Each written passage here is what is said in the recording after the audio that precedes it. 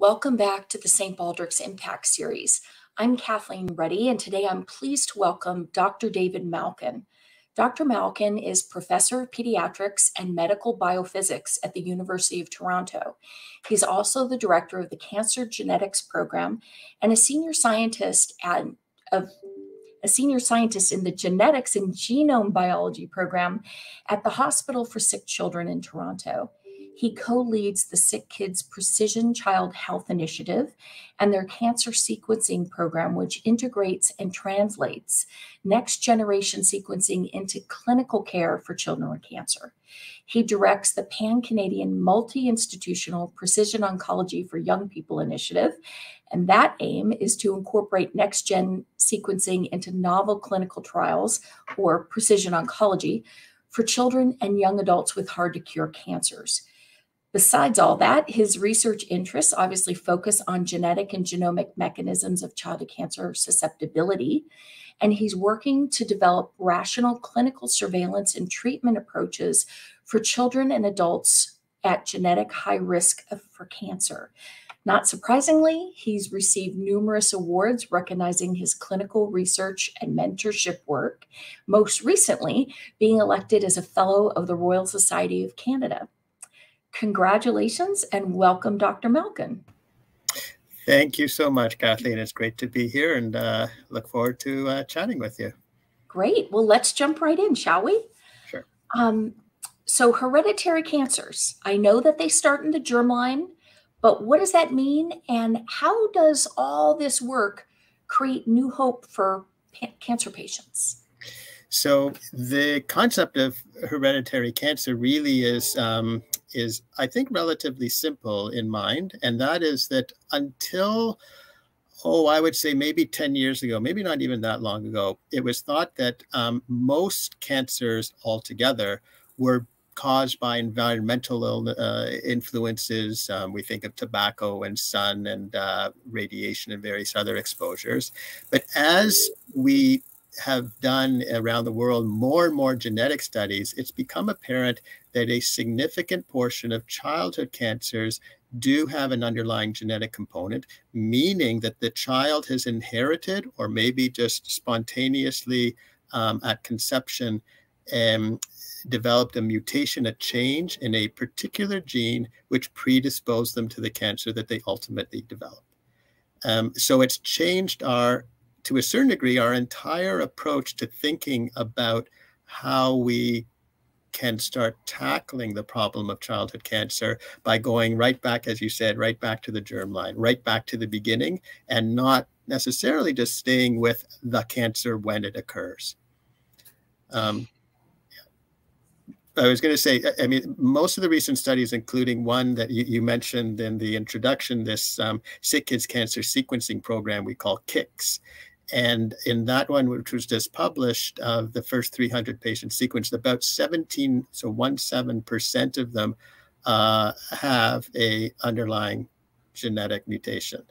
So that's, approaching a quarter, which is quite high. Mm-hmm.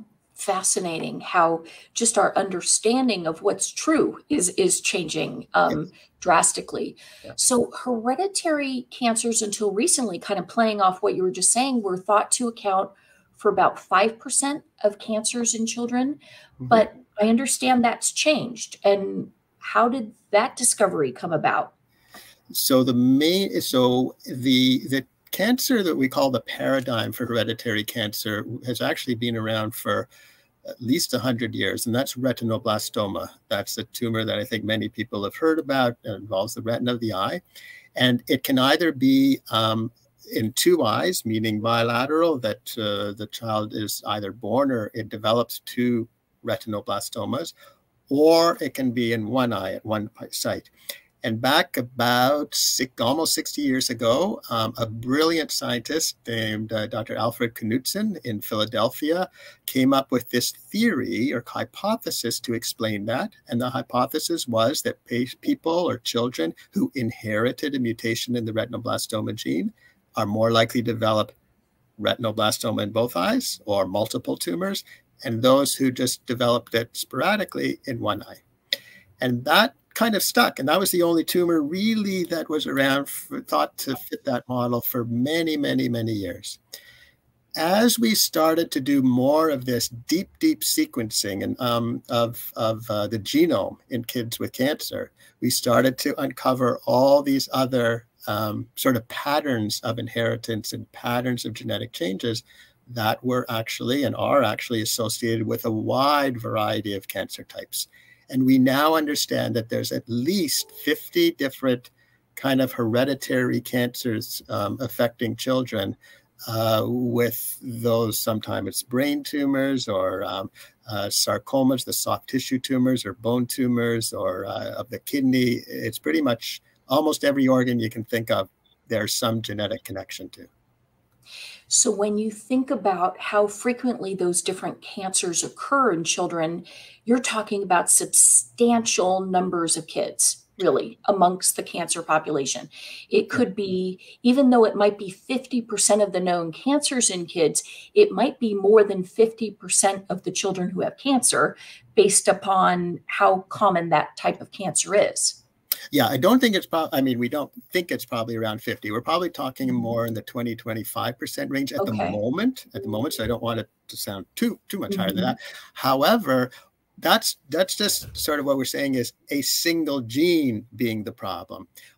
Now the technology is getting very, very clever, and we're starting to think, but genes work together. They play with each other. They interact with each other. And there may very well, and there probably are scenarios where we call it polygenic, meaning there's the individual child has either an inherited or acquired multiple genetic events, which are together predisposing them.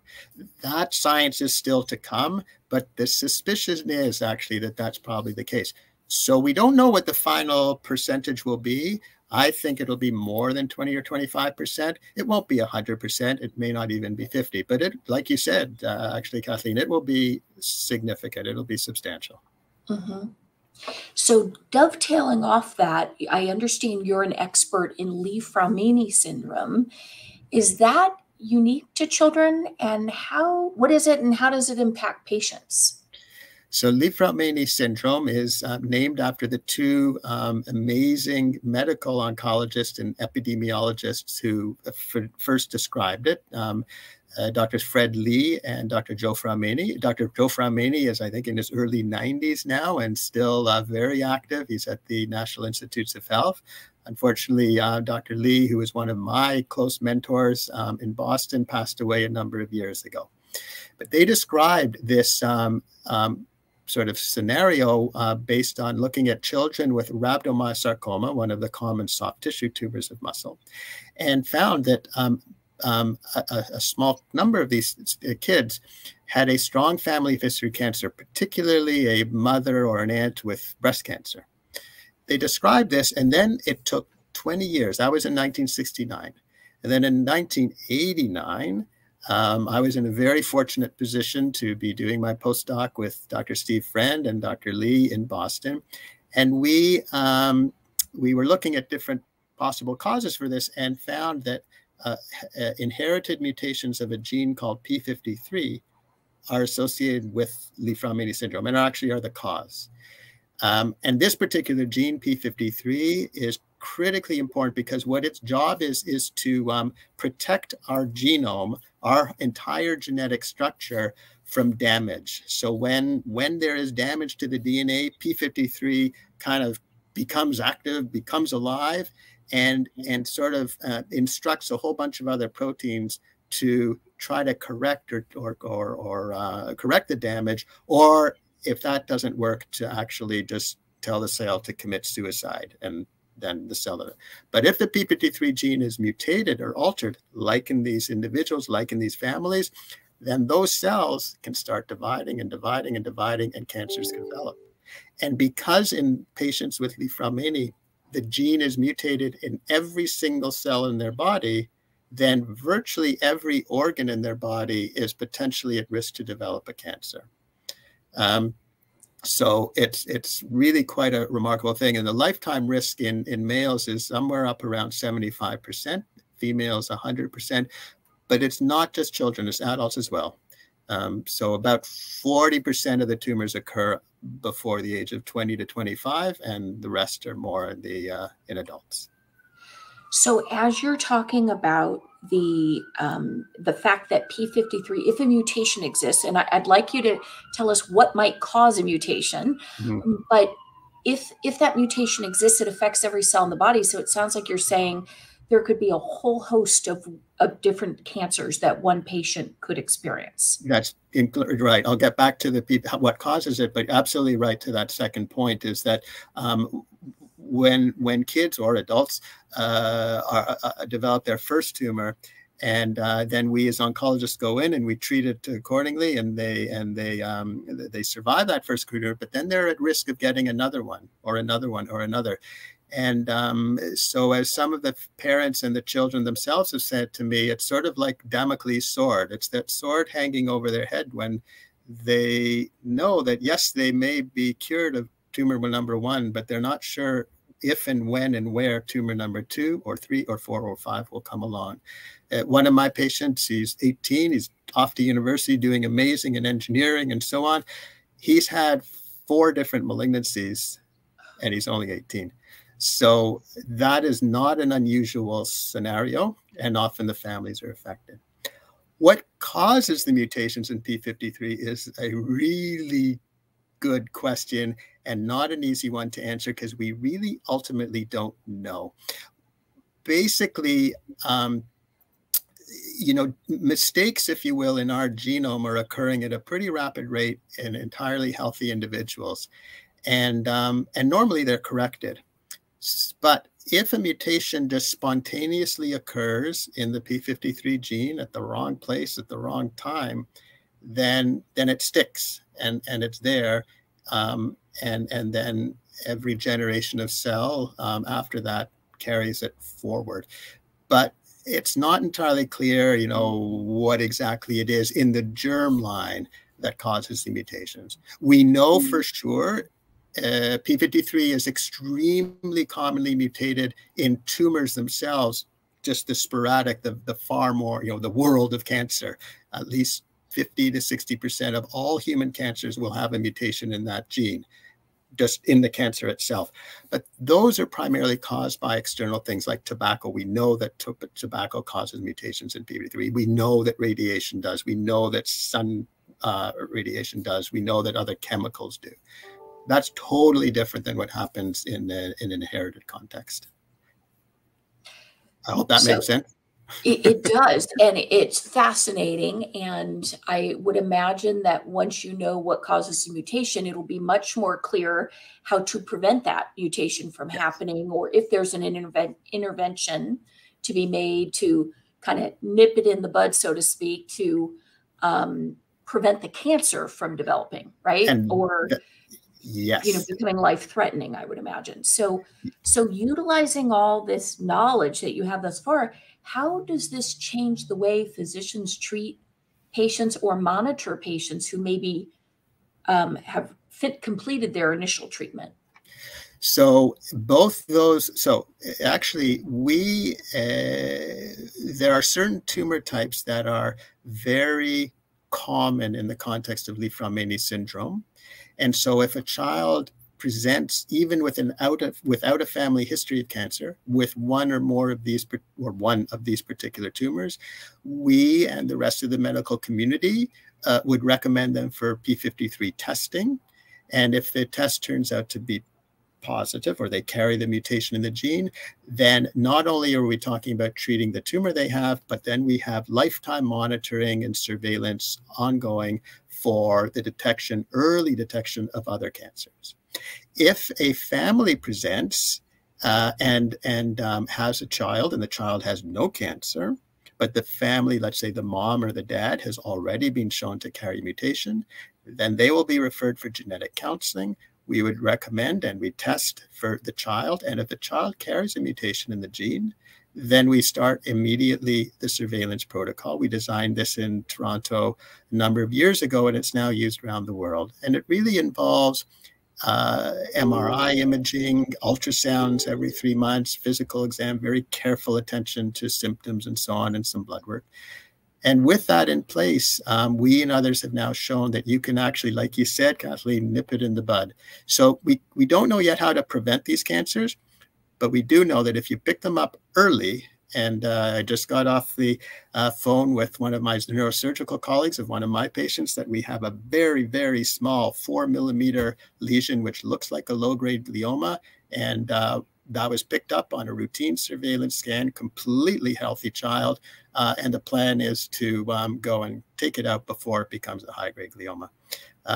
So that's the approach. It's very aggressive surveillance, and it's very rapid attention to anything that's not normal, and then jump in and appropriately manage it that way to try to prevent symptoms, prevent the tumor from actually growing.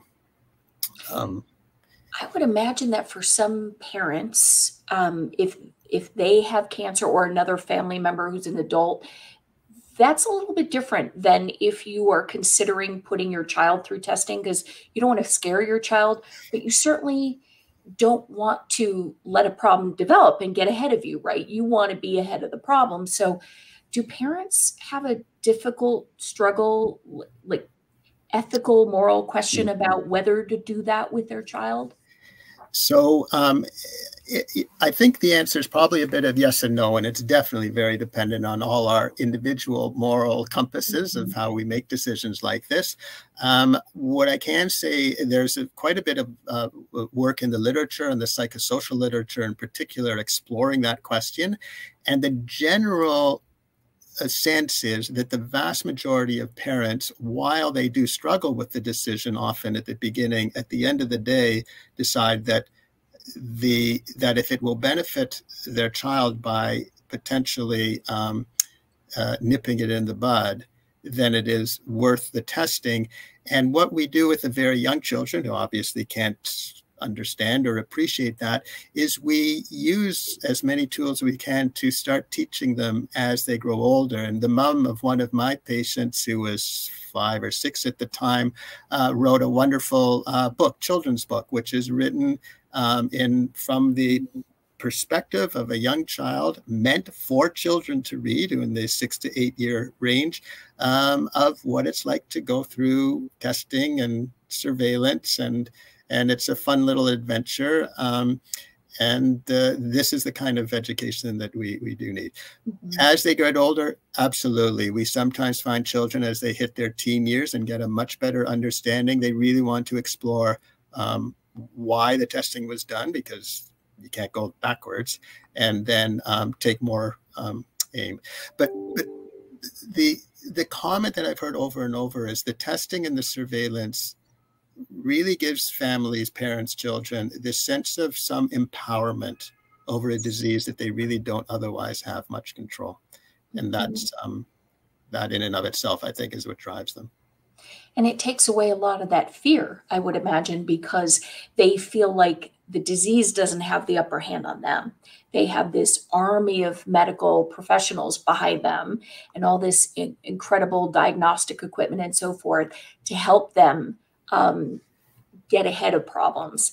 And I would imagine for kids, the story you shared about the book, putting it into kind of the context of an adventure would, I think, be very empowering and reassuring to a young child. Yes. And the other thing that we've been doing, we have a study going on currently, and there's others similarly, is we know and we understand, any of us who've had any form of a medical test, whether it be a blood test, an ultrasound, an MRI, any sort, there is some stress and anxiety going into that until you get the result back to know that everything is okay. Well, we know for sure that these families, parents, and kids go through that cycle every few months as they're seen. So we're doing studies with psychologists and some of our artificial intelligence colleagues in trying to monitor this sense of stress, so that if we can determine the balance between the benefit of the surveillance and the stress of the surveillance, and try to mitigate that as much as possible. And the other part of that story is we and others are now exploring other ways to do the surveillance, particularly using blood-derived markers. So instead of having MRIs and all sorts of other things, which also have significant insurance issues associated with it, are there other simpler tests that we can do that might be able to detect tumors ahead of time and then deal with them that way? So that's still to be determined, but very promising. But it sounds like you have a huge body of evidence that's come from the surveillance that proves that early surveillance saves lives. Yes, there's no question in my mind that that's true. So from my perspective, I don't have any trouble. I don't lose sleep over the surveillance. We know that it's making a difference. We want to refine it. We want to fine tune it. It's still not good enough that we can, as we said near the beginning, a patient can develop cancer when they're 1 year old, or they may not develop their first cancer until they're 40. So you can imagine putting somebody through 40 years of surveillance, and in fact, they never needed it until they were closer to 40.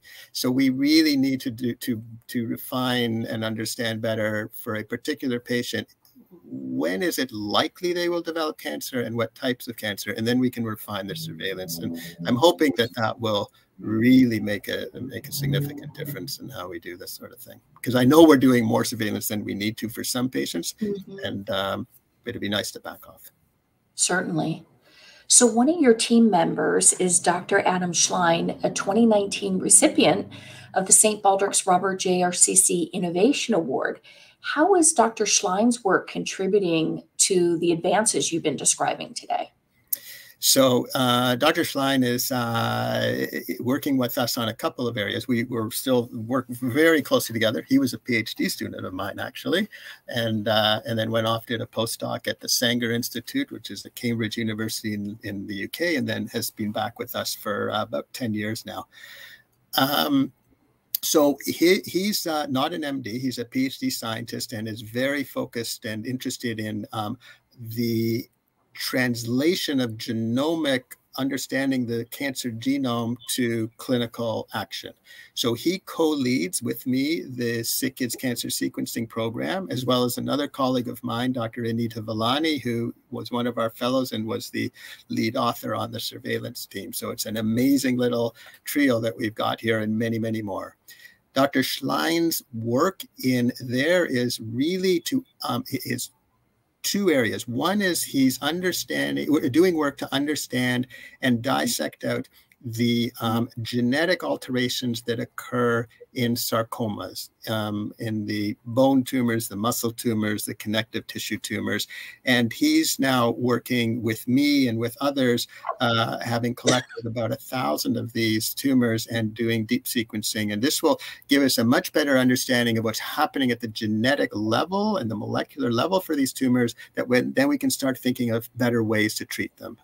So that in and of itself is not specific to the Lee Fraumeini story, but to the Lee Fraumeini story, we've just completed a study that using his super expertise in genome sciences, taking the same thing, but instead of sequencing, deep sequencing of the sarcomas, we took a number of patients' tumors with Lee Fraumeini syndrome, different types of tumors, deeply sequenced the DNA, the RNA to look at them. And with that information, we have been able to uncover that there are some certain patterns of genetic alterations, in addition to the P53 mutation, which is in everybody, other alterations, which look like they may be somewhat unique to a cancer that occurs in a person with Lee Fraumeini syndrome from the same cancer that occurs somewhere else. With that information, we can start thinking, aha, if there is a clue from that signature that Dr. Schlein's been working that we could actually pick up in the blood, then we could develop the blood test that would be very specific for that particular patient, because we know what type of tumor that particular patient might develop. So we're now working with some other colleagues to take the work that Adam's done in dissecting out the genome of Lee Fraumeini tumors to say, aha, maybe we can come up with a true diagnostic test. And with that information will be much more precise in the way we do surveillance.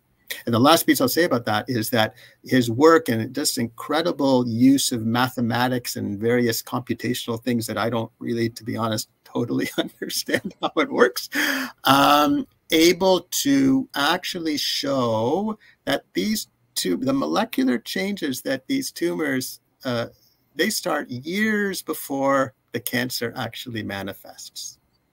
So your point about nipping it in the bud, yeah, we now can nip it in the bud when we see it's a few millimeters big.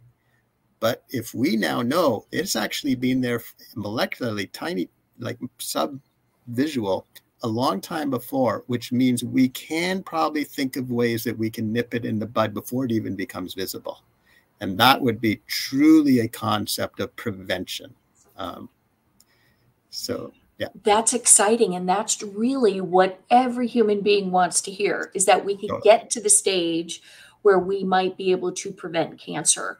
And you're talking about getting it earlier and earlier and earlier. And I think your discussion today, it's not only fascinating, and we could probably do 10 episodes just with you easily. I think what you've done is also helped educate us as to why research is so darn complex and so exacting and takes time, because all of this layering, peeling back the layers of the onion, help us understand. You get deeper and deeper into the essence of a human being, right, and figuring out where things go awry and how to fix those.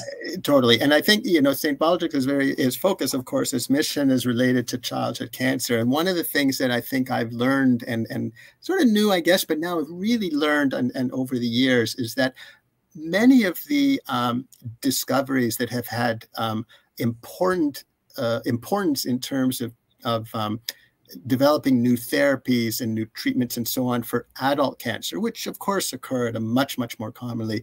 Many of those fundamental genetic genomic discoveries have come from the study of childhood cancer. And so I like to say is that the children really still lead the way when it comes to pediatric oncology and cancer research generally, because fundamentally